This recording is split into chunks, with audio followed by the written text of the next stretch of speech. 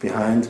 And then for my PhD, I moved into robotics, artificial intelligence, machine learning. What I did there that is kind of still connected what I'm doing now is also complex system, the interaction of many kind of small parts that have limited intelligence, limited autonomy, but they together as a whole they form something very complicated like a multicellular organism, and which of course now in applications such as distributed ledgers in blockchain this becomes maybe applicable again. After that I did a postdoc in the US at Harvard University where I worked on microtechnology, so I tried to build very small such robots, actually built them in hardware, and I developed technology for fabrication, so I know about chips and all this design, and from that technology I had an invention that we spun off as a startup back from Harvard University and grew that into a company which is now in Germany doing a new fabrication method. So that's kind of, my background is a bit in many areas.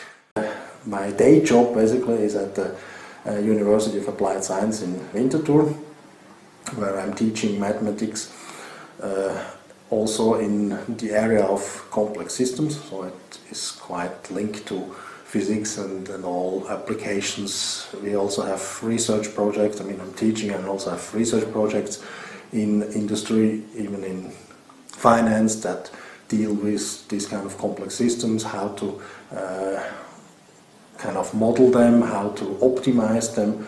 And of course one thing that I'm still using is machine learning. I mean I've been using machine learning since 20 years now.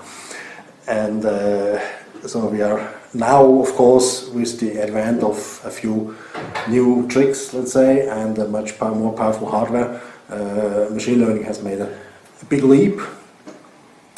And so that's my main background. But being a mathematician, physicist by training, of course, I'm also interested. I have been working in my past really on cryptology or things like that, but I have keeping things a bit on the radar, and with this blockchain technology, all this coming, I'm quite interested to do things there, especially the combination of machine learning and blockchain technology, which I think could be very fruitful. I mean, now blockchain of course is famous because of the cryptocurrencies and Bitcoin and all this, but of course the applications are much more, the potential applications are much more broad than that. I mean, it starts with Ethereum, where you can have smart contracts. I mean, for the moment, smart contracts, they are still purely in finance, so you have inputs from the blockchain and outputs onto the blockchain, just in terms of basically account states, right?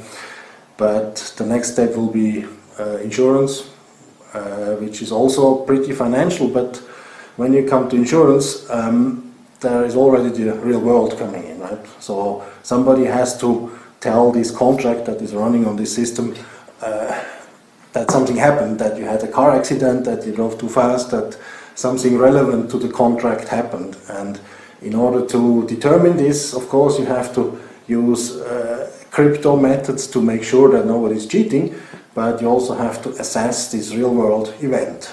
And for assessing this real-world event, that's, in my view, one part where the machine learning can come in, because there usually you have big data, you have fuzzy data, you have data that is not purely binary true-false logic, but you have to interpret this logic and this data. And of course humans can do it. I mean, of course in insurance there are a lot of people working that assess if somebody is committing fraud and things like that, but you could also very well imagine having robots or artificial intelligence do this kind of thing. And then you would have to link this artificial intelligence to the blockchain or to the contract on the blockchain, something like that. So that's one kind of short term application. Kind of medium term is it will be in the whole Internet of Things. I mean, Internet of Things is also one of the hot topics. For the moment, it's only kind of distributed sensors, mostly.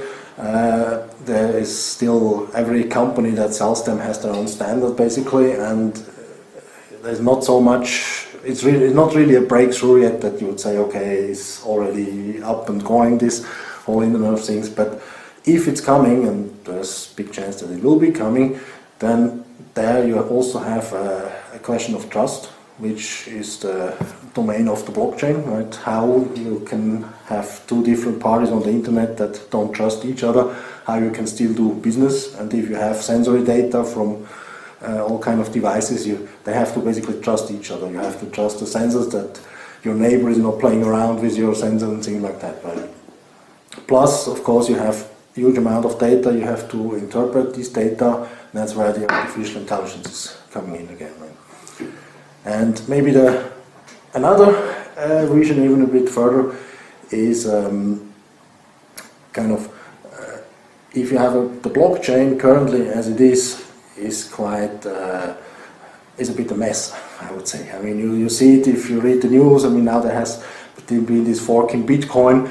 Of course, people make a lot of money, but it's not very stable yet. So if you want to have a real economy or real currency even, it has to become more stable at some point. And of course the algorithms, the crypto algorithms, they are fine, they are provable correct, or maybe somebody will find a leak sometime, but then they will be changed. But the control and the process of updating the blockchain is so far still kind of manual, and there are factions in all these coins, like powerful people that are fighting each other which method is the best.